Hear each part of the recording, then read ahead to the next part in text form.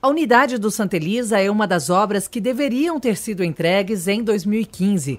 A construção ficou por longos meses dessa forma, abandonada.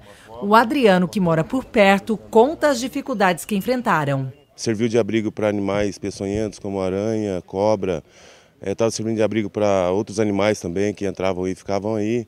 Estava um mau cheiro terrível, matagal aqui, cobras atravessando a rua, aranhas. Então, um caos. Além das reclamações dos moradores, o Ministério Público cobrou o município e deu um prazo para o término dos postos que vão atender a população de várias regiões da cidade. Há poucos dias, a imagem começou a mudar no Santa Elisa. Depois de renegociação da prefeitura com a construtora, as obras foram retomadas aqui no Santa Elisa. De acordo com a Fundação Municipal de Saúde, serão investidos R$1.400.000 para o término das 6 unidades. Somente aqui para o Santa Elisa são R$600.000 e o dinheiro foi repassado pelo Ministério da Saúde.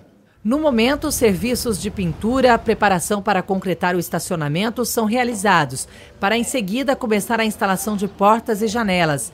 Será preciso refazer o gesso e trocar algumas telhas que foram danificadas quando o local estava abandonado. De acordo com a prefeitura, a obra deve ser entregue em junho. É bom para o pessoal que necessita, mas aqui no caso do bairro, o pessoal tem que se deslocar a outro bairro e nem todos têm condução.